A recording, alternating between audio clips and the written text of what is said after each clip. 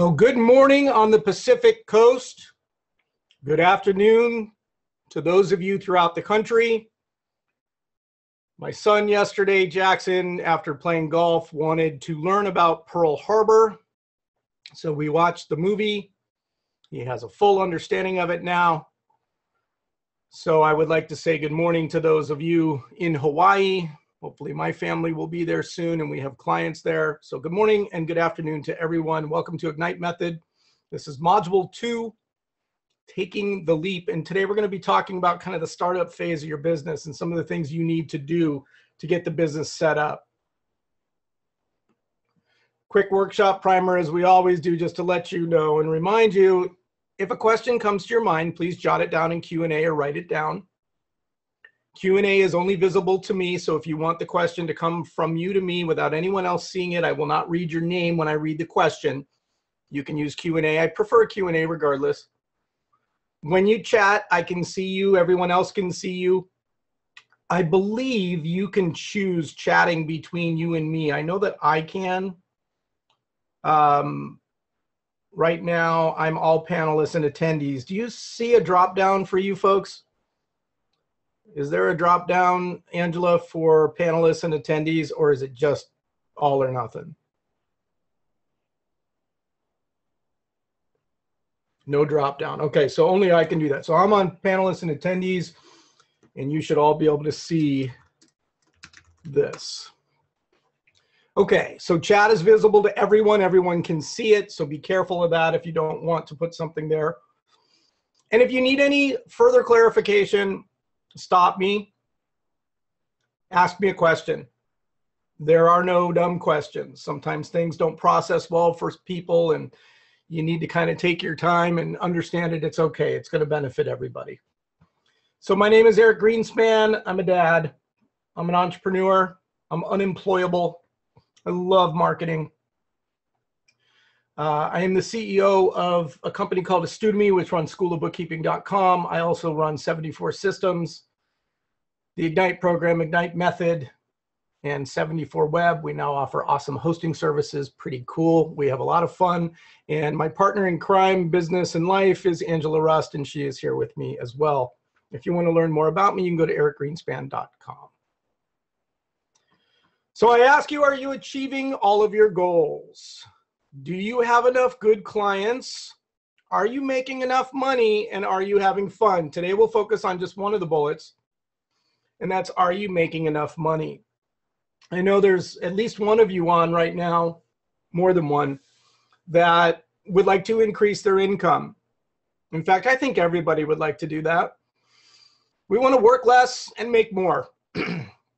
So if we're going to do that, we need to take steps to automate. We need to get smarter. The more skills we have, the better we can serve our clients and the higher the price we can charge. We need more customers. If you simply don't have enough customers, then we need more. If you have enough and you just need more money, we're going to talk about that throughout Ignite Method. But just think about making more money. There's no shame in making more money. It's a good thing for all. If you make a ton of money, I've got plenty of charities that you can donate it to. So that's going to be our kind of our bullet point that we'll focus on throughout today.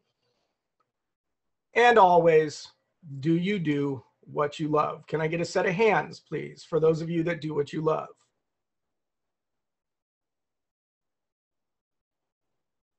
Fabulous. Fabulous.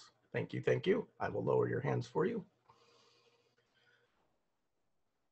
I'm going to start off by sharing with you a quick manifesto that I wrote. This was something I wrote after realizing that when I attended TED, they had put the Holstee Manifesto, and you can Google that, H-O-L-S-T-E-E, Holstee Manifesto. They had put it in a sleeve of a tube, rolled up, a poster, if you will, inside my TED swag bag from 2010, I think it was. And I didn't even realize it was there for about a year. And I opened it up and realized what it was and read it. And it kind of changed my life. And you can read it. I have it at 74 Systems. But then I decided that I needed to write my own. And mine's a little bit different. I'm going to read it to you. And it's Whew, takes a lot, so bear with me. And off we go. Unless you are living on a beach, drinking out of coconuts, your kid's college is prepaid, including price increases for the next 10 years.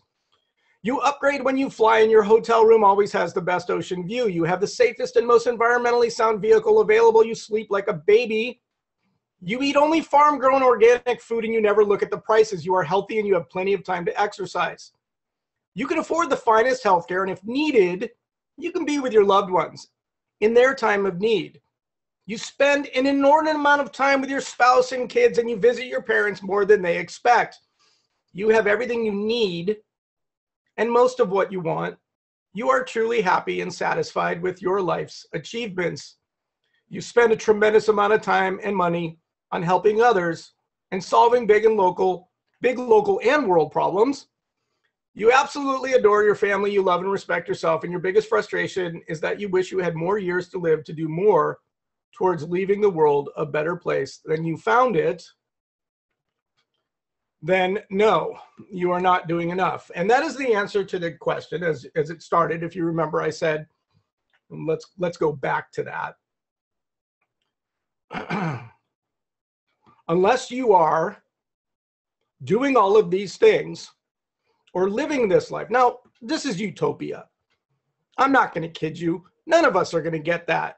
But come on, folks. If you can't afford health care or to be able to be with your family when they need you because you have to work and you're not making enough money, we need to fix that. Those are the kinds of things that justify working harder and making more money. The Greenspan Manifesto is available at 74 Systems. You can check it out there. Just scroll down to the very bottom of the page and you can click on it and read more. Today is Ignite Method Module 2, Taking the Leap. We're going to jump into creating our business, and we're going to jump right in right now with our agenda. We're going to first talk about formation, the entity type that you may use.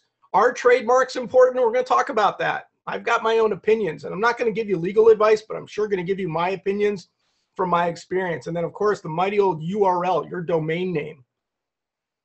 Determining a platform, we're going to talk about that. I'll explain that when we get to it. Building and rebuilding a website, how important is it? Building and enhancing social media, not all great at that, are we? Finding a location, working from home, we're going to discuss the benefits of each. The right tools, these are the big ones. And then we'll focus on the apps, because today the cloud has changed the way we live and breathe and run our businesses. So let's start off with formation, trademarks, and URLs. And I'll bring up the four top ones. And I'll talk about these with you openly because I just want to make sure you understand how and why you might choose one. And really, and I won't go into why one is better for tax purposes or legal purposes, but what I will tell you is this: a sole proprietor versus the rest.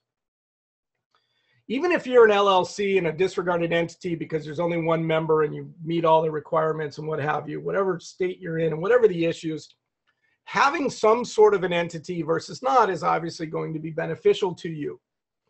I've been sued. In some cases, the corporation saved me big time. I can tell you right now, there were a number of issues where I personally guaranteed loans in a business that failed, and that didn't go well. But when it came to the company itself, I was 100% protected, and that certainly was welcomed. In shutting down a company or transferring a company, having structure and shares or member units, in the case of the LLC, makes it a lot easier for you to raise capital or bring in a partner or incent employees. We had a big sharing program with our employees. And one of the things, and this is very, very important, okay, this is the crux that applies to your industry. One of the things that I've often spoken about in Ignite one-on-one is that everybody in the organization should be selling. I don't care if you're paying somebody minimum wage. They should be bringing business to the table. In turn, they should be recognized as having some sort of ownership to some degree. It could be very minuscule or it could be sizable. And that's what the LLC or the corporation structures will allow you to do with shares. You know, it's funny, when I first started my first corporation, I was told I should start with 10 million shares, which is totally arbitrary. Could have been 10 shares. You know, there are companies out there, Warren Buffett's Berkshire Hathaway, for example, has fewer shares at a very high price. That's just the way he rolls. I guess he can do whatever he wants. He can, because he writes his own ticket, makes his own rules to a certain degree, but you can do it however you want. Google kind of has that same mentality. I think Apple's moving in that direction. Higher price, fewer shares. And as you grow, you do buybacks. But we're not talking about that here. We're talking about just incenting employees and making them a part of what you do day in and day out. And this is a great way to do that, because if everybody in your organization was responsible to do what I'm talking to you about in Ignite or here, they should all be on this presentation for that matter. And if they're in the room, invite them over. Because at the end of the day, an employee or somebody within your organization, a partner, whoever that is, if they brought in the business like you do, you double your revenues instantly.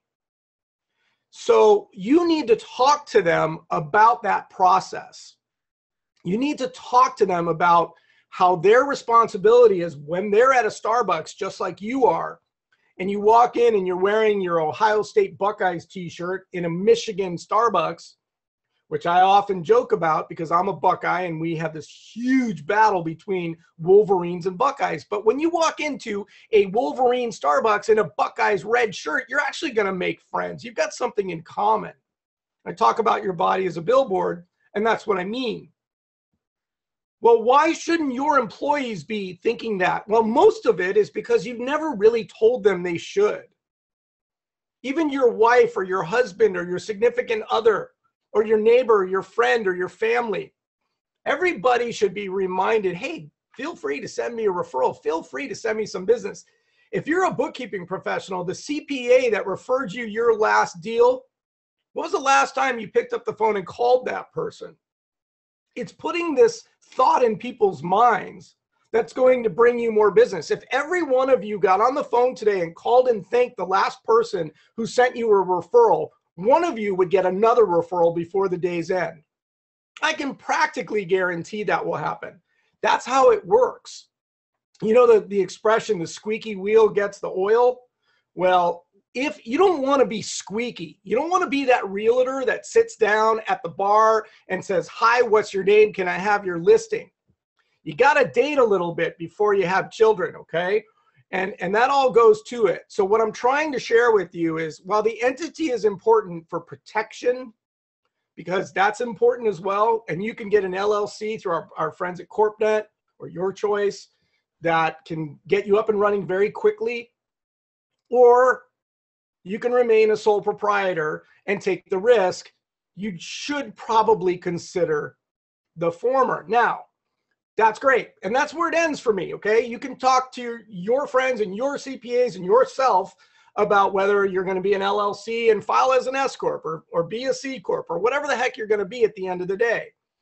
But I want you to think about it from a sales perspective, because that's what we're here. We're a marketing company and we're helping you grow your business, how you can use the member units or the shares in your company as a way to incent. And let me give you a perfect example. If you have, let's say, 1 million shares, let's make it simple. Let's say you have 100 shares when you form your LLC, 100 member units, they're called. If you partner with somebody, you can give them 49 and keep 51 so you have control.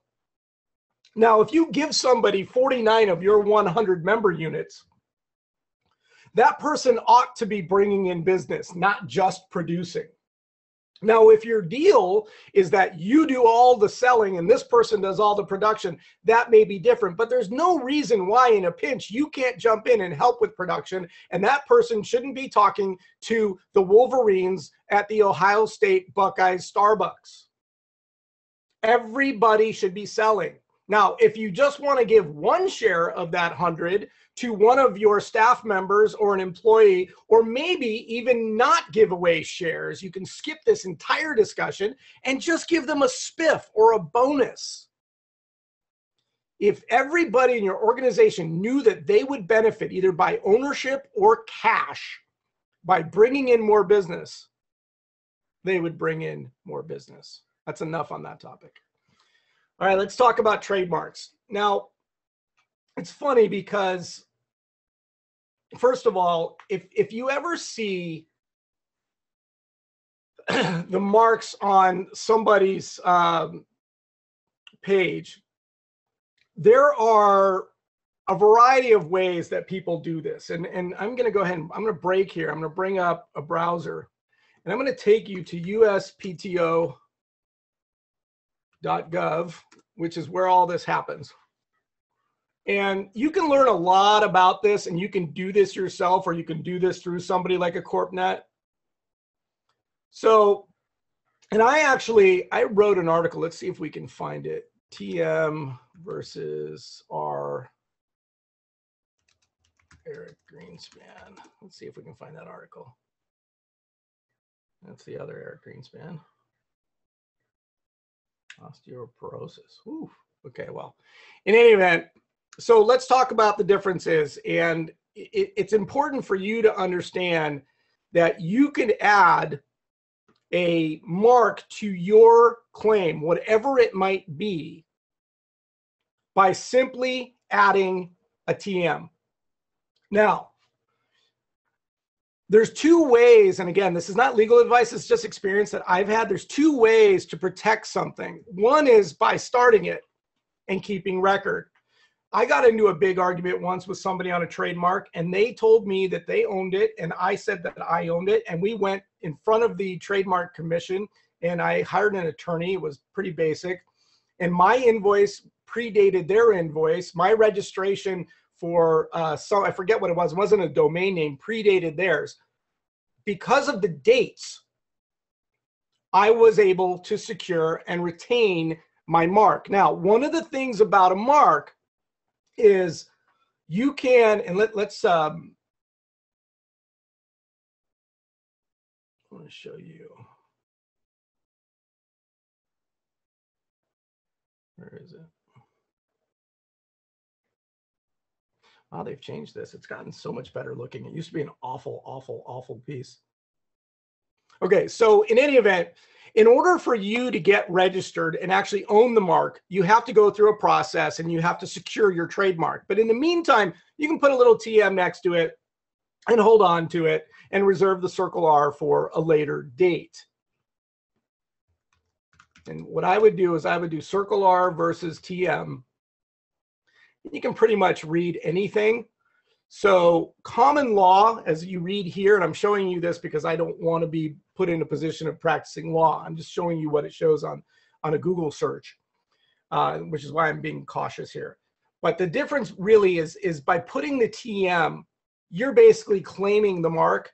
But until you actually get it registered and legal, that's when you use the registered mark or the circle R. Now, these are so important in what I do all day long that I've got shortcuts that automatically fill spaces with a TM or a circle R. We can talk about that also. Now, here's the big thing about a trademark. You ready? If you get one, it is your responsibility to protect it. So it comes with it. Now, I worked with a company that had a patent, same situation. It's even worse. With patents, you're basically disclosing what you're about to build, and you're giving away the formula to a certain degree of what it is you're in fact doing. And when you do that and somebody steals your idea or infringes upon it, you go off and you have to then deal with that. If you don't, if you ignore it, you could lose it. This happened with a coffee process with a company that I was with, and apparently countries throughout the world are taking their idea and using it, and they were constantly fighting their patent. Patents are not trademarks. It's a big difference. But just remember, and I have had to spend money on legal fees where somebody was using my trademark in another country or another part of our country in a similar fashion.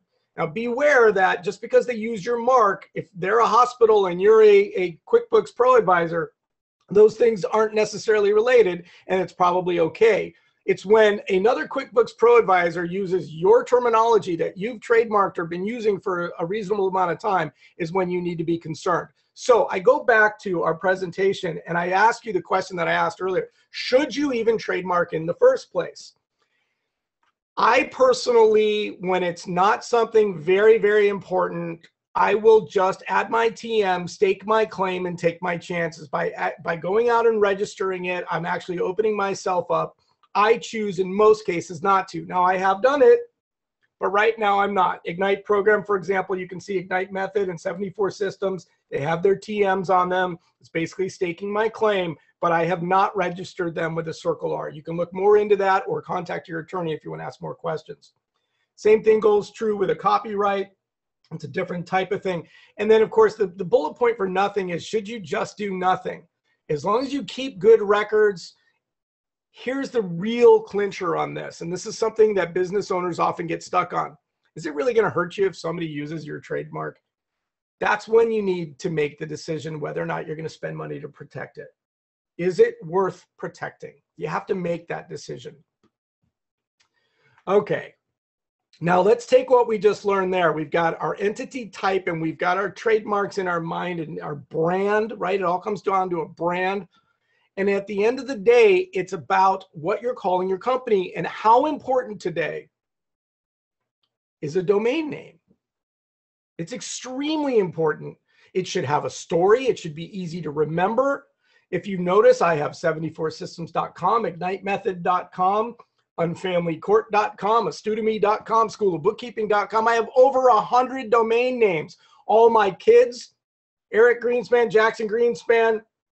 I just got Audrey's the other day. I mean, we have all those domain names stored. Now, it's beyond just a domain name, though. Every single social media network also has a domain set up for you. So for example, I'm facebook.com/Eric Greenspan and twitter.com. My handle is Eric Greenspan, and so on and so on and so on. Now there's a famous chef out there who's not very happy about that, but he hasn't offered me millions of dollars for them all, so he's not going to get them.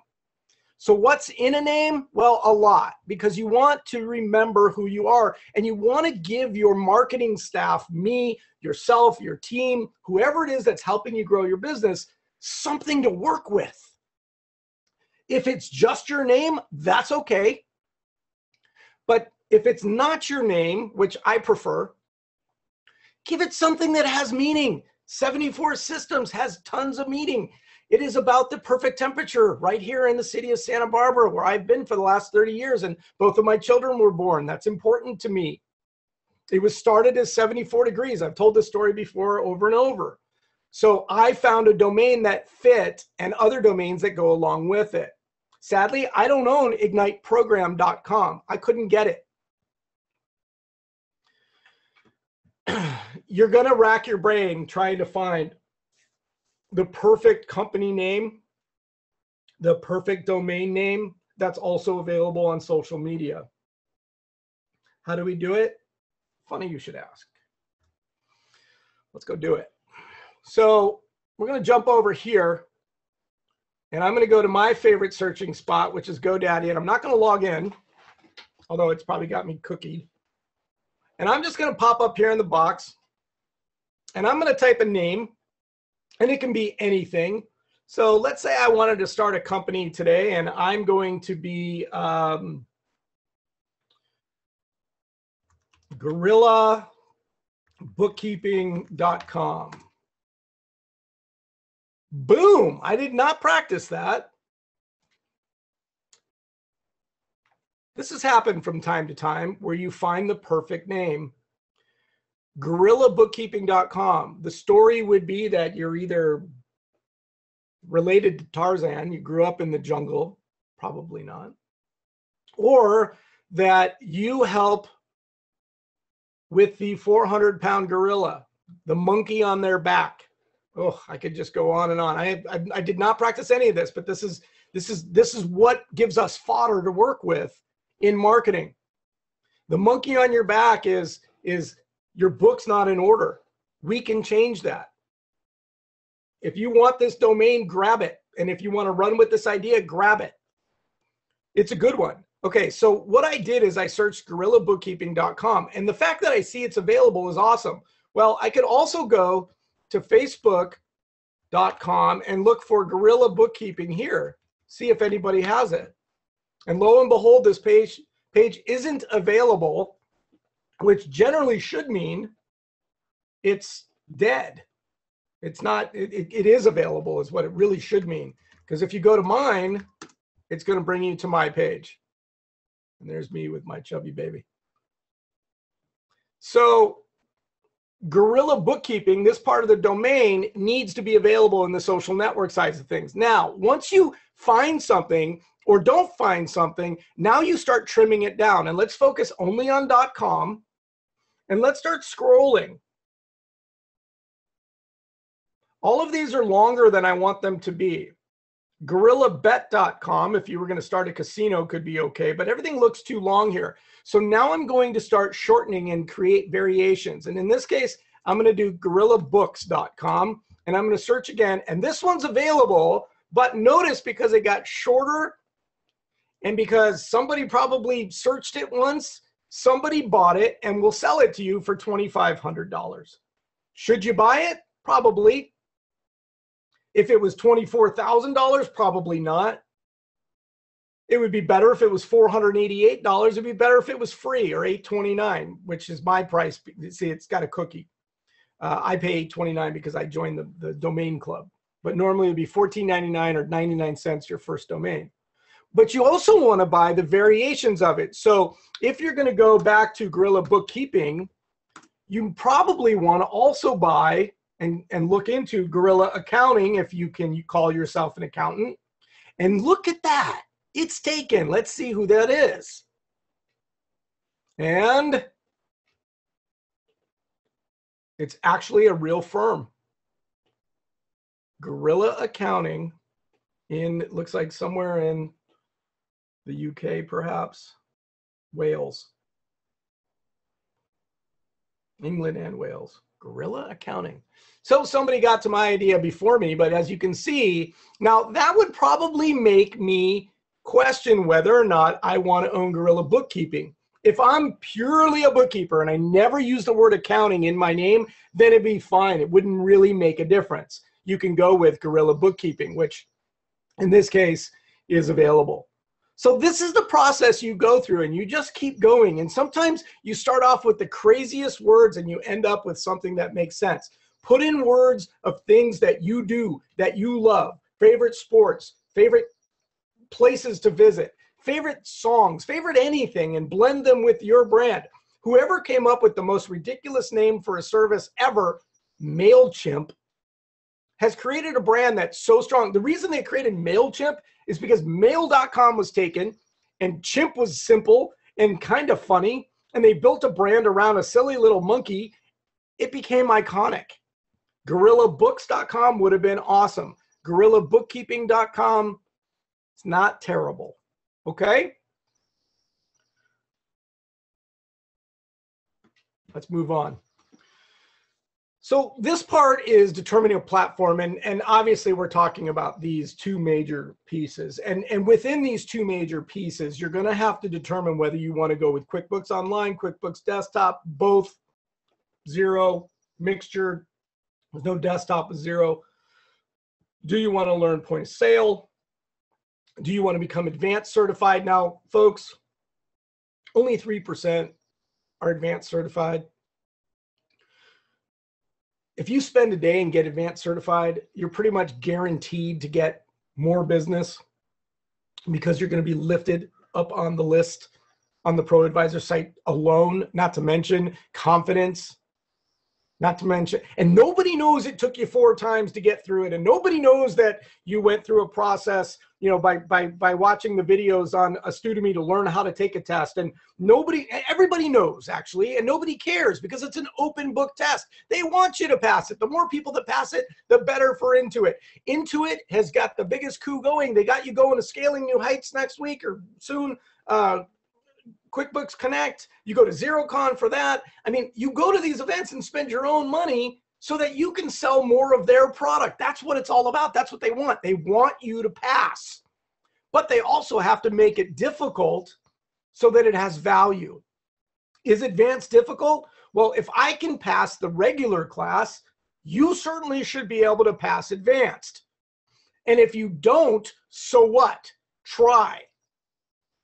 Now, whether you're going for Xero or Intuit is obviously a preference. Some of you are going to focus on Xero. Usually people that focus on Xero, they either dabble just a little bit because somebody asked them to, but your client doesn't really care. If you ask me to build you a logo, you don't care if I use Adobe Photoshop or Corel Draw. You just want an image that comes out in a proper format at the end. It doesn't matter what I use to create that. We're going to talk a little bit more about that in the tools section. So you can define what in fact is the platform that you can use for your clients. You can tell me that you chose QuickBooks because you knew that myself, I'm talking about me specifically, would love to have an app in my hand that gives me an income statement and P&L and balance sheet. And Xero doesn't do that. That could be one argument for why you did it. You could also do it because it's ubiquitous. It's a brand everybody knows. It's growing a lot. Who knows? You may choose Xero because of the sexy factor. It's new, it does things differently, it's fresh, it's not spaghetti code that's been repaired over the years. You know, it's interesting. I wonder if it's just because it's hidden, but the Xero brand doesn't have its circle R. So you see their circle R's that on QuickBooks. It might be hidden down in here and it's black. They should fix that when you use this logo. I'll let them know. So determining your platform, don't get hung up on this. If Xero's calling your name, go for it. If you're already in the Intuit space and that's where you're going and you're focused on that, great. If you're a desktop player, fabulous. Learn QBO. Learn QBO. If you don't move in that direction at some part of your career, I would argue that you're making a big mistake because Intuit's putting all of its resources going into that direction. And it opens up way more opportunity for you from a remote standpoint so that you can gain more business. All right, so let's talk about a website. So I call them websites that work. That's what we build. And the reason why is because they have to do something. A website is not just a landing page or a business card. It could be, but I don't see it that way. I see a website as something that is useful and actually helps your clients get closer to you and engage and interact with you. How do we do that?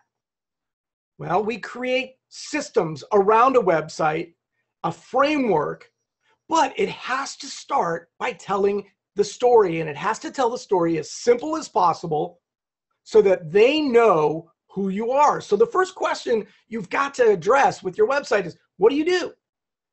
If it takes me to scroll down to the second page to learn what you do on your website, something's wrong. Now, if that scroll or the click through is because you're giving me the urge, because you're calling me through some sort of a technique or a tactic, that's okay.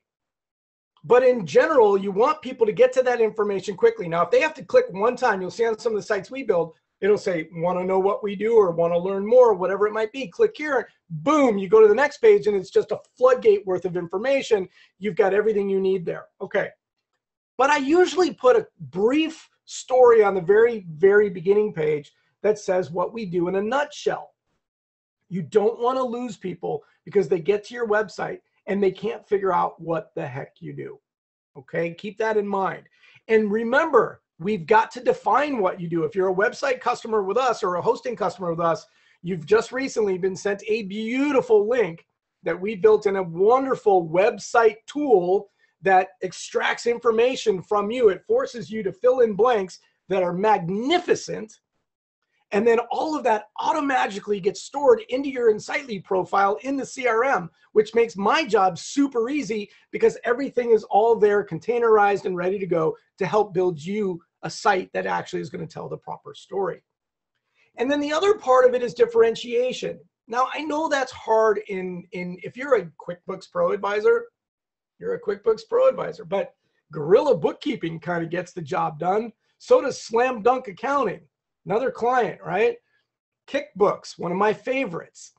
GrapeBooks, StableBooks. We've got all these cool little renditions of QuickBooks type accounting and bookkeeping professionals tied up into a cool little brand. What is your brand? What does it say about you? Do you do anything different? I won't speak to who it is or what it is, but there's somebody on this session right now who does something very unique from the rest of you.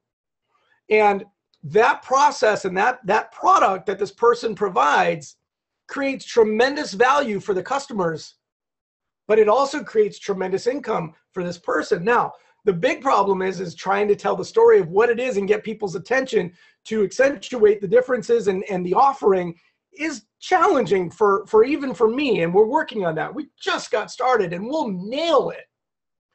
But you need to make sure you do. If you've got something that's different, make sure you tell the story of why and leverage the difference so that people will be appealed to work with you. That's how I get business. People are appealed to work with us because we offer extreme customer service. We're state of the art. We're totally into automation and technology. We work with accountants and bookkeepers and business owners. That's our specialty. We've got a tremendous amount of experience, and we've got all these pieces in the mix, right? And Abo and Astudemy and 74 Systems and Ignite Program and Ignite Method. You've got to create that community for yourself. I had a chat with one of you this morning who said a very nice thing. You said that our brand is out there. It's everywhere. You see it in all the different fingers of the community, and that's in so many words what we've talked about. And that's exactly what we've been working hard to create for ourselves, because we don't want to be the shoemaker's child that wears torn up shoes. We want to have gorgeous loafers. And then you've got to really make it easy for them to communicate with you. If you work with us, you know we always slam a schedule form right onto your website in many, many different places. Everybody that generally does business with us usually starts off with one of those forms. Now, Ignite Method is new. It's the first of the bunch where people would just buy it and try it and pay for it and sign up without doing a free consultation, which was strange. That's why I pulled the plug on last 2 weeks, because I wanted to make sure I got the free consultation, because I expected that would happen and it didn't. With Ignite Program, it always does. And websites most of the time, unless you already know us. So giving them the ability to communicate with you, whether that's through a quick form or through a scheduling piece of software that auto schedules for you, not only is going to take the burden off of your office operations, but it's also going to give them easy access to your calendar and get more people signed up with you. And they're super easy to use today. We're going to talk a little bit about the ones that we prefer in just a bit. And then at the end of the day, one of the things that I love, just this morning, I wrote a little script using Automator on the Mac, just a little macro thing, that whenever I hit a certain set of keys on my laptop, I haven't added it to my Mac Pro here yet, but when I do it on my MacBook Pro, whenever I hit, I set it up to go Option, arrow left. So Option, arrow key, left, arrow key. And what that would allow me to do is open up a Finder window, or in your world, the Windows Explorer, the file manager, if you will. Because we always need that, you know? And I'm constantly scrolling down, clicking, bringing it up, relocating it. Why shouldn't I have a click, click, and there it is?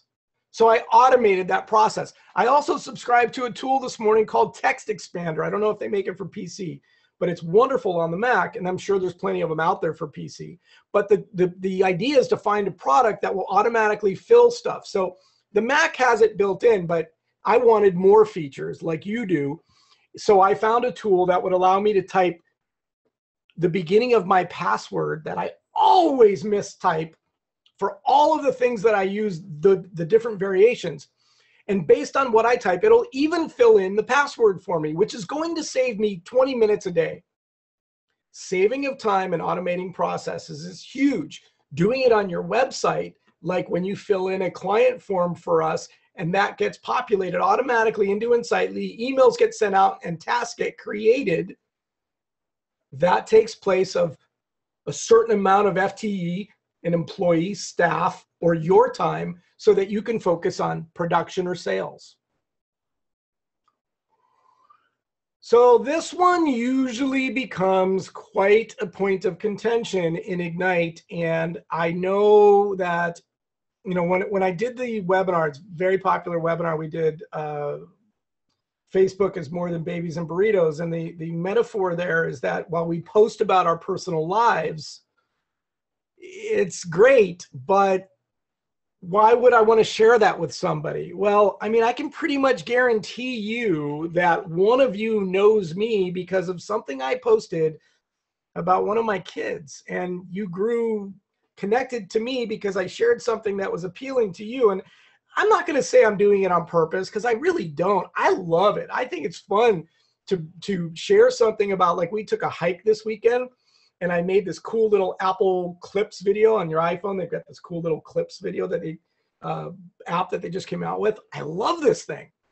And so I took some of the pictures and I started creating this little video from it, and you can put sound on it and you can add all these little elements. And I threw that up on Instagram and shared it to Twitter and to Facebook all at one time. And I love hearing what people have to say, and they comment about how beautiful my children are. Some woman who I don't know said something along the lines of, I love watching your children grow up, which means I've lifted her a little bit.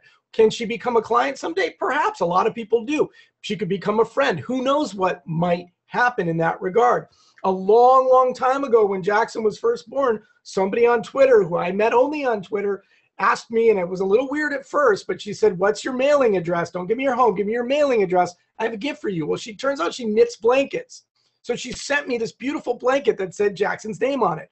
Did I think at the time that that was a little awkward? I did, but she was part nice and part smart, both parts equally probably. But the point I'm making to you is, she did this because I went and shared this blanket and it created commotion on Twitter, and she sells them in her Etsy shop. Kind of genius to see somebody who was prominent at the time on Twitter with a blanket who just had a baby and is getting a lot of press and so on and so. It makes sense. But I'm not sure she did it for that reason. That's the problem with all this social media, is that we kind of go both ways with it, right? Sometimes we really just want to share our story, and sometimes we don't, and sometimes we force it. When you force it, it doesn't come across well. I haven't done a Radio Ignite episode in a little bit, and part of the reason is because at the end of the day, I haven't really felt the mojo in me to share those ideas. So I've been focused on other things. That's the beauty of our service, is we have lots of different variables. And right now, I didn't feel that it was worth me being on camera for you to listen to what we're talking about. So I stayed off of camera. Not to mention, as I said earlier, we were up all night with kids that would not go to sleep. So that's the option we have. Social media allows us to do different things. Sometimes it's video, sometimes it's audio, sometimes it's just a snapshot, and sometimes it's just text. Often it's just text. So let me just take you through a few things on social media that you need to conquer, okay? The first one is you need a standardized logo and photo. And if you've seen me on Facebook, you will see, if you go to twitter.com, Eric Greenspan, you will see my picture on Twitter is this picture here of me. And this is my, I have 3 pictures from TED where I'm standing on the stage, and it's a cool picture, you know? And this is us putting together our booth at Accountex. Silly background. It's not standardized. I actually changed those. I'm gonna talk about standardizing, but this is, you know me from this picture. I sometimes change it. During Mother's Day, I put a picture of my mom kissing my cheek. During Father's Day, I put a picture of my dad's penny loafers that I took when he died. We went to sort of his wake, so to speak, and we each took something out of his closet because he was a clothes horse and he was big on penny loafers. So I put on his penny loafers and I took a picture of my shoes and I put that up to remember my father on Father's Day or his birthday. But generally, you're going to see this picture of me here. And it doesn't matter really where you go. If you go to Facebook, which is of course going to jump to Abo, but if I go back to me, you're going to see right now I've got this picture, which is me and two of the kids, but I generally will switch back to the others. So I go to update my profile picture, and you're going to see that that picture is going to be found in my pictures. Here's my pictures of me. They keep changing the way they do this, but I guarantee you, yeah, of course it's not going to happen right now. If I go to photos and go to albums and go to, oh, it's featured photos now. I see. Okay. So there it is. And you can see I've used it with overlays for account X, and when the Lakers were in the playoffs, here's the one I used before, but I don't use anymore. When I have a great picture, there's mom and I, right? Mother's Day. Buckeyes are playing. This one sometimes goes up. The beautiful woman in my life, I put that up from time to time, but I generally will go back to this photo and make that my profile picture, because then it allows me to be standardized everywhere throughout social media. So you get to remember me by that picture. There it is again. There it is again. And I could show it to you on and on and on and on.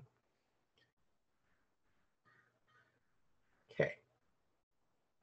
So standardizing your logo or your photo. Now I say logo because if you're going to do a business account, then you want to have a logo. And you want these generally for the main profile photo, you want them square. You want one transparent and one with a white or black background or whatever color of your choice. Transparent sometimes is important, and we can go into that. There's a number, actually, there's a webinar we did and one that's coming up on Astudemy about cover images that you should check out. Okay, and then the cover image itself, which is the image up above, you know, if we go and we look again at Abo, for example, when I open up Facebook, it goes straight to Abo. So these are all standardized images. Each day we put up a different one. Tomorrow I'll put up mine, and on Wednesday we put up Lynn Matthijs. But they're all the same. We change them from time to time, but this is the latest rendition. Facebook kind of messes with your colors. It's hard to get it perfect. I've gotten as close as I can this time.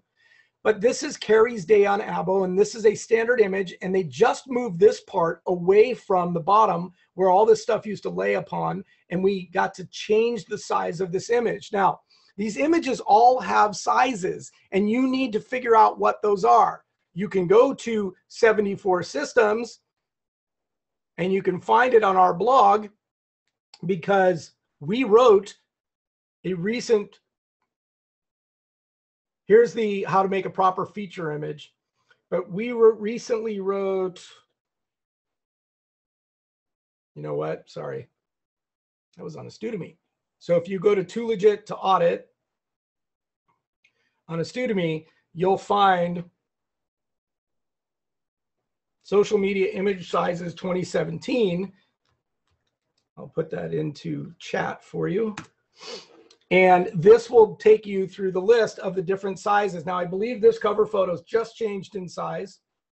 We'll be updating that shortly. And they change, but you need to get those sizes right. This is from SoundCloud, and it's a square, and it likes 1,000 by 1,000 pixels, very high resolution. You need to know these kinds of things. You can see back here the different dimensions from this. I was trying to show that through, because this is typical what you're going to see on like YouTube or Google+. But if you put it on a full screen television, it would scale all the way up to 2K, which is 2560 by 1440. I know that's a lot of stuff to think about, but you can hire a graphic designer or we can help you with that. But just know and understand that it's important to make sure you know the sizes so they look good, and make sure they're mobile friendly. Notice that this Welcome to Abo thing that's in the middle, it's like this for a reason, because this is the part that will show up on your mobile device. Carrie won't be seen, and this part won't be seen, but this middle part will, and it'll look proper in most cases.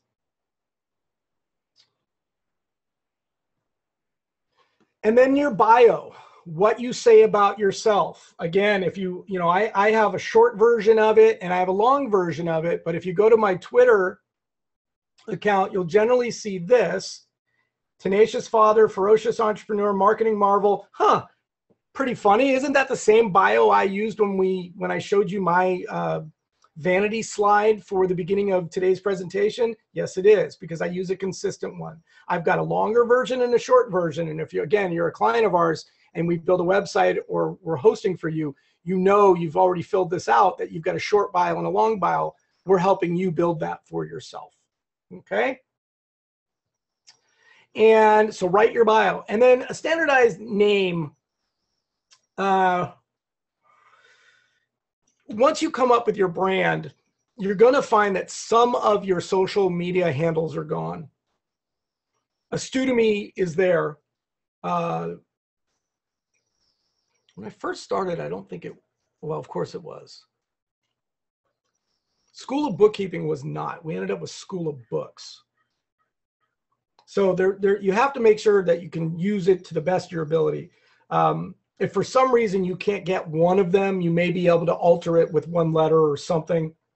But ideally, you want to get every single extension: facebook.com/Eric Greenspan, facebook.com/74systems, or Ignite Method, or Ignite Program.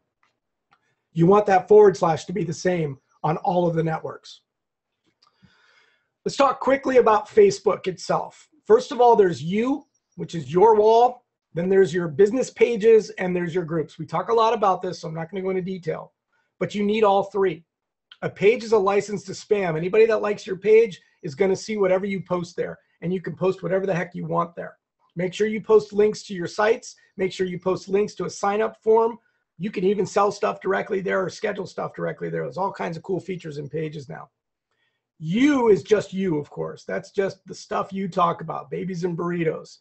I don't post a lot of business stuff in my you section, in my feed, in my personal feed. I usually reserve that for my page, and periodically I drop stuff into Abo, which is my group. You don't want to drop stuff into somebody else's group. They're going to kick you out. Twitter, you got the same thing. We've got / Eric Greenspan, and you got / 74systems, and a variety of others. Now, let me explain something to you. Twitter is almost always going to be one or the other, and generally you. People are typically found on Twitter and followed, whether you're Ashton Kutcher or somebody along those lines. I remember he was the biggest one. People that are famous obviously are going to get more play, but the Gary Vaynerchuks of the world and the Jeff Pulvers, these are people that are, the Twitterati, so to speak. It's their name. My Twitter handle for Eric Greenspan has over 20,000 followers. 74systems has less than 1,000. So keep that in mind. Pick one and go with it, but use both. Google Plus, same kind of a thing.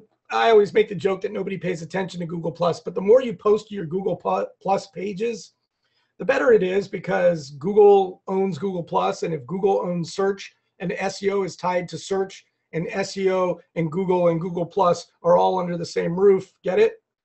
You want to make sure you post there as well. LinkedIn, yeah, you're going to get a different audience. It's important, particularly from a business perspective. People have built an entire audience on LinkedIn. You can use it much like Facebook groups and pages. You can use LinkedIn in the same capacity. You're probably not going to get the same kind of interaction engagement that you will in Facebook or Instagram, and for sure Snapchat. But it's definitely a professional level discussion group opportunity, and you should be posting there as well. Should you use Instagram and Pinterest and Snapchat and all these other ones? Instagram, I argue, yes. I have an automated zap that every time I post to Instagram, it copies it to Pinterest, just so I'm there. I don't use Snapchat. I've tried it. It scares me. It's for kids, in my opinion. It's probably great, and there's a lot of things we can use it, but there's no way I'm going to convince a group of bookkeeping and accounting professionals to use Snapchat. So I skip that.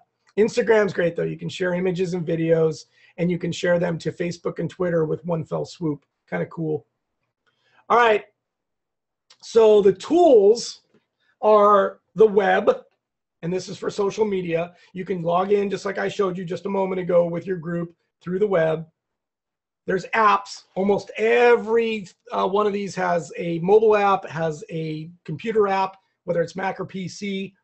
There's third-party apps. There's all kinds of things. A great example of a third-party app is Hootsuite. You can post and read to all of the different social media networks with Hootsuite. There's a number of these that you can use. Hootsuite seems to be the easiest. One of my favorites when working with a WordPress website, and you don't have to have a WordPress website, but I do love it for this purpose, is CoSchedule. It's a little pricey, but it's worth every nickel, because not only does it allow you to schedule all of your content through a beautiful calendar interface that's very simple and share it to every single social network you have, but it also automatically re-queues everything.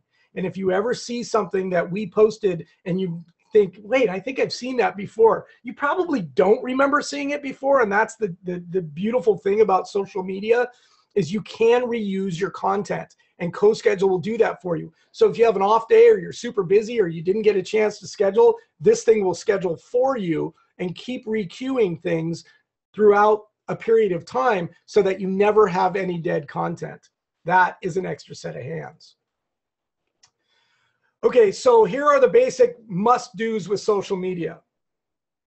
Have a presence on one or all. If there's one, pick one and go for it. Try to be everywhere, but at least Facebook, Twitter, share to Google+, set it up just to share to it, just to get it out there so that there may be a chance of some SEO yumminess. YouTube is great. I just got a deposit for AdSense from people watching our videos on YouTube for free. They watch a quick ad and I get paid for that. LinkedIn, whatever. But if you find one that you're more prone to like and understand, feel free to jump into that one and learn it and use all of its pieces. If it's Facebook, make sure you're focused on your own sharing of yourself to whatever limits you feel comfortable with, but try to push those. As I talked earlier, that can bring engagement. Build your page, manage your page, make it pretty, make sure your cover photos and your logos and your images, profile photos are up to date. Plenty of people, including myself, my pictures from 2011 are running a picture that's from when they were a bit younger. I've got some pictures that I'm proud of today, but I haven't been on the TED stage since. So I love that picture and it's kind of become my meme. Next. When you are out there, you want to make sure you are sharing everywhere and as often as possible. And what I mean by this sentence or statement is, if you're going to share, share. Don't just drop a little link here and there. Make the effort to share as often as possible or in as many places as possible using a tool like Hootsuite or CoSchedule so that you can get a number of posts that will be shared at the same time. I have a quick question. Some advise not to post the same material to multiple sites because most people follow you in more than one place, so they get pissed off. Thoughts? It's social media. I mean, you can set it for different periods, but I'm going to share. I personally share in different places. If you're going to find it on Twitter, maybe one day, and maybe another day in Facebook. Most people aren't following you that closely in different areas that they're going to mind. And if they don't like, and if they're following you on multiple sites, who cares? They're probably appreciating the fact that you made it easier for them to find it. Don't worry about pissing people off by sharing. If you piss people off because you're saying things about, well, I always avoid religion and politics and I don't rant. I always have a positive attitude when I'm on social media. Sometimes I use Twitter to let a company know when I'm dissatisfied. That's the only time, and that's common. But I honestly believe that you need to share wherever you possibly can. But again, going back to what I said earlier, do pick a focus. I'm really more focused on Facebook than anything else. But I do drop my shares into Twitter and other places. And quite frankly, I find completely different people either resharing, liking, marking, whatever it is. And sometimes it's the same people. And if it's the same people, it's because they're stalking me and they're not going to mind. So that's how I feel about it. Okay, so share when you're sharing. Go for it. Do it. Take advantage of the opportunity. You only have so much time. And when somebody responds to you, you've got to respond back. When somebody engages with you, you've got to engage back. That's very important. If you ignore people when you tweet something and they say, wow, that was really great. You know, a lot of Twitter is about thank you for the retweet and that kind of stuff. And that's good. But when somebody asks you a question and they say, hey, I'm interested, and you ignore them because you're not following your Twitter after you've shared to it, that is a shame. Mostly because that person's probably going to lose interest. And secondly, because you had a fish on and you didn't reel them in.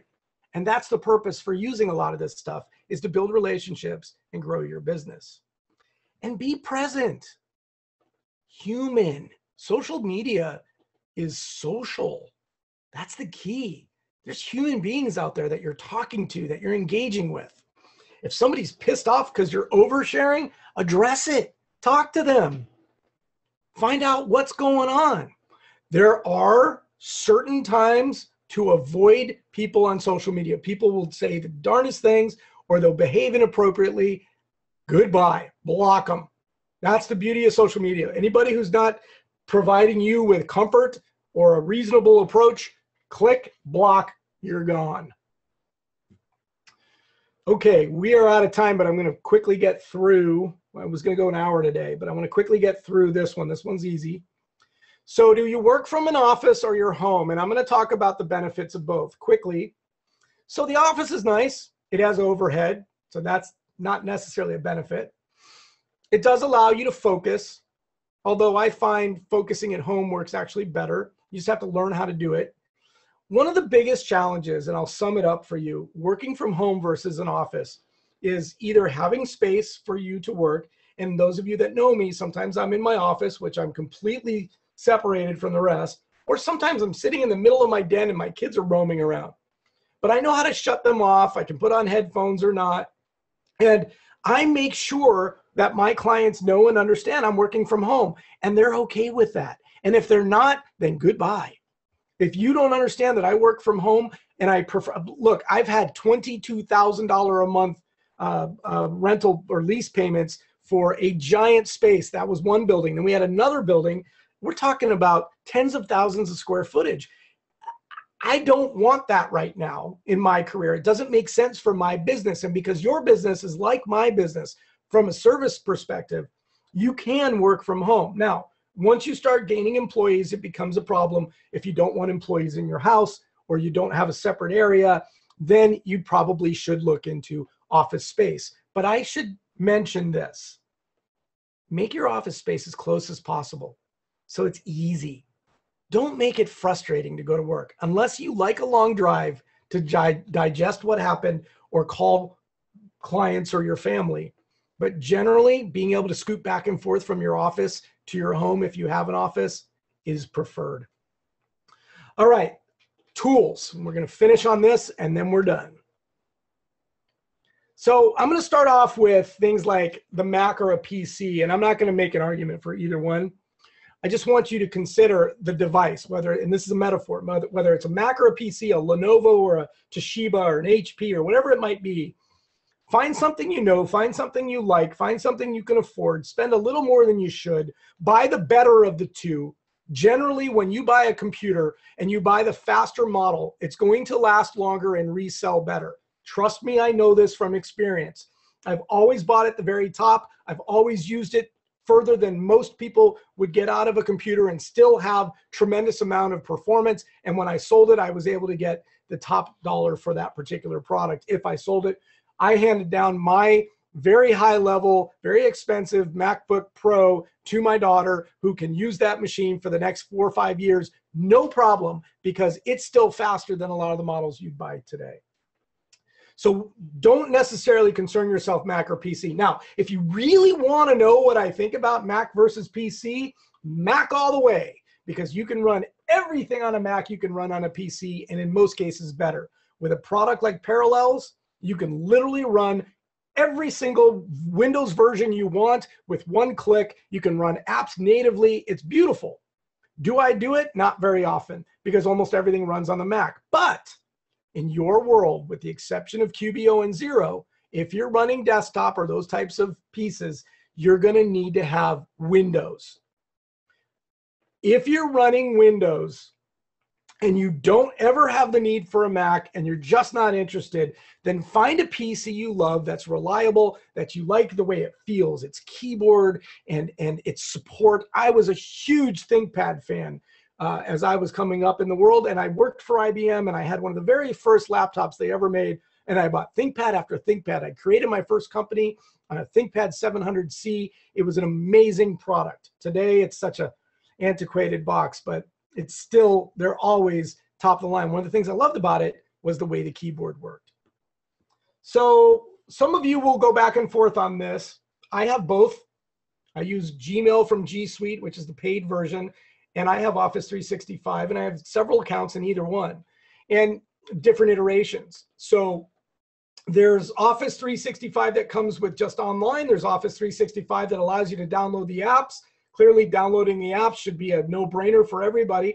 But if you go to the home version and you can download the apps, then you can't use the exchange features of domain-based email. Domain-based email is very, very important. Eric at 74systems.com versus Eric Greenspan at gmail.com. They're both email addresses, but one is personal and one is business. And if you're not using your business name in your URL, you're hurting yourself, because nobody is able to find you by looking at your domain and going off and finding at gmail.com, at hotmail.com doesn't tell them anything. But 74systems.com says, oh, that's where I can find their website, so I can engage, interact, and possibly hire these people. So whether you use one or the other really doesn't matter these days, but I will tell you that in the cloud, Google seems to be the better piece of connected software in the cloud. Office 365 is Microsoft's version of the cloud, coming from old school Exchange servers and different ways of doing things, and tied to Outlook and that type of thing. If you are gung-ho about Outlook and you have no desire to change, go with Office 365, use Outlook, you'll be just fine.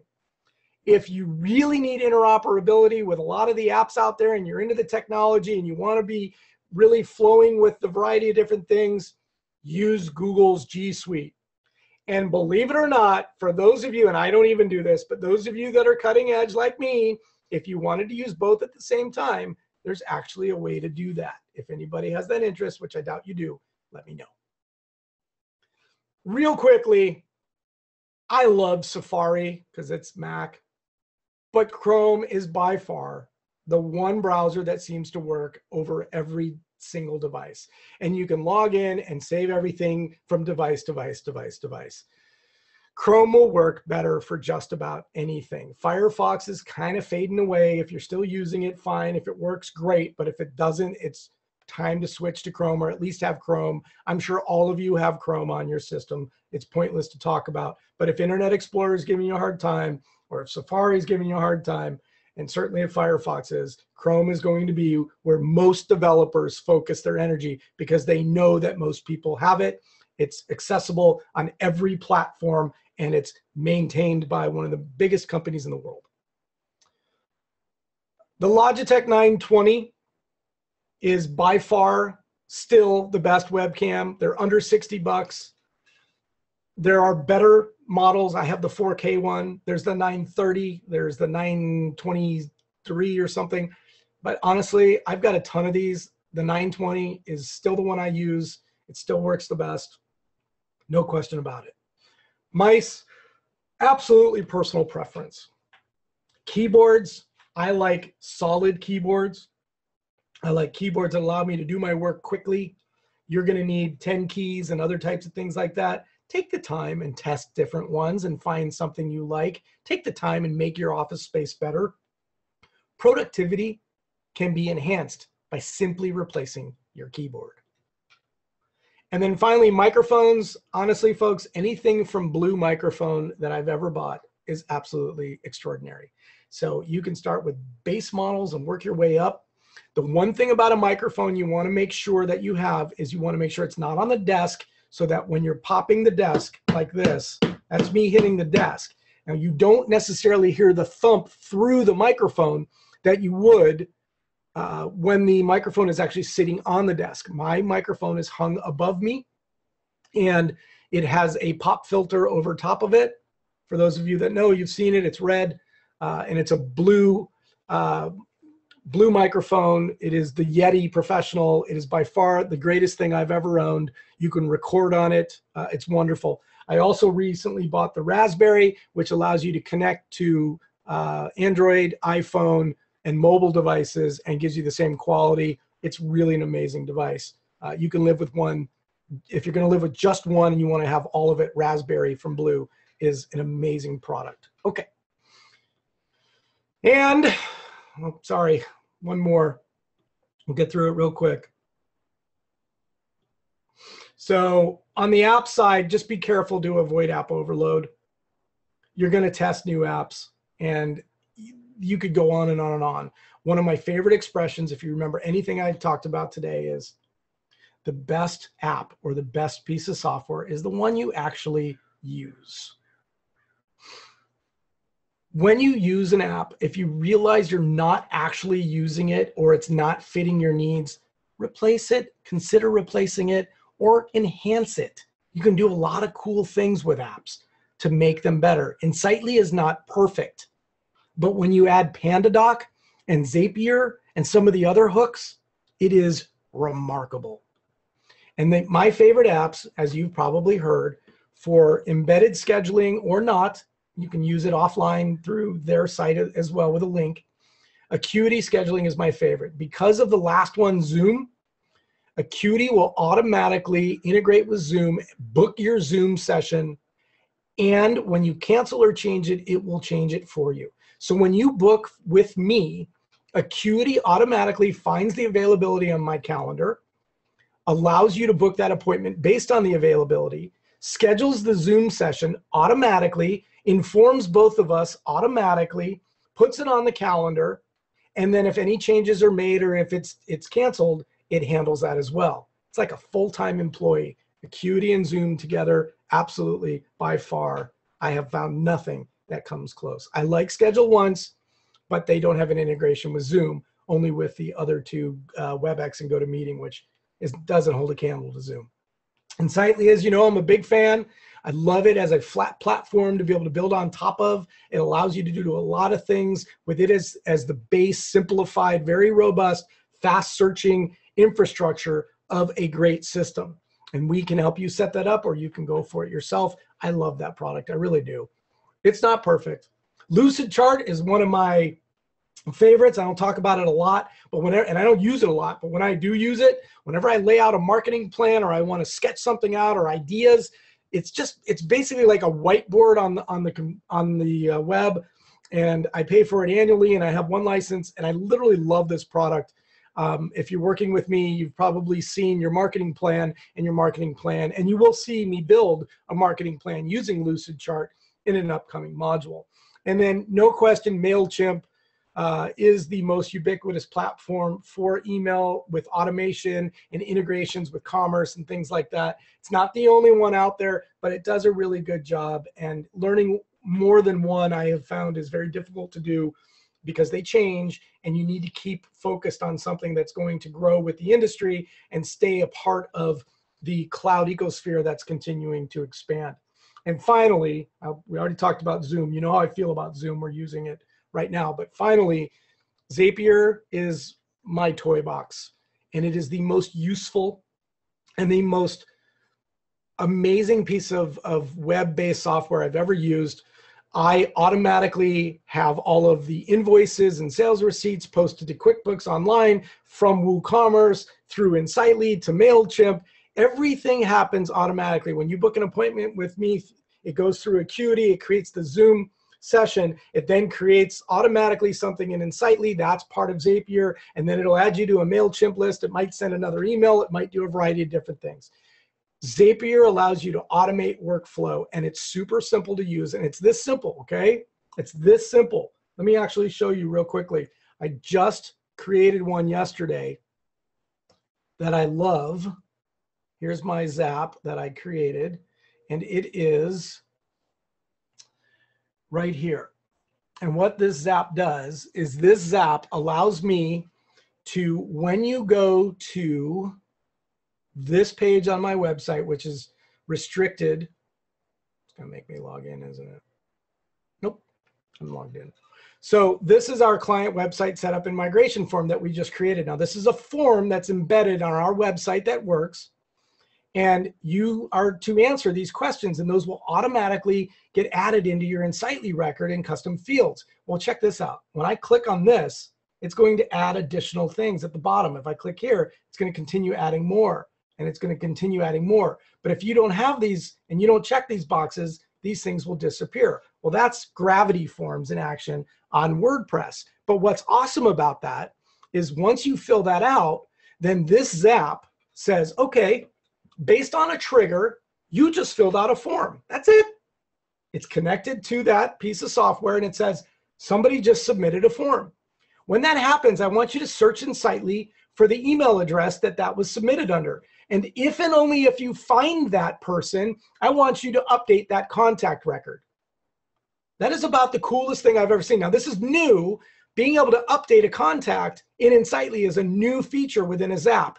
And it has changed everything for us, because now we can send out anything to a client base or to anybody and say, hey, can you please complete this information, crowdsource that, and make sure that the data is properly implemented, because it's going to go directly from your keyboard into our records.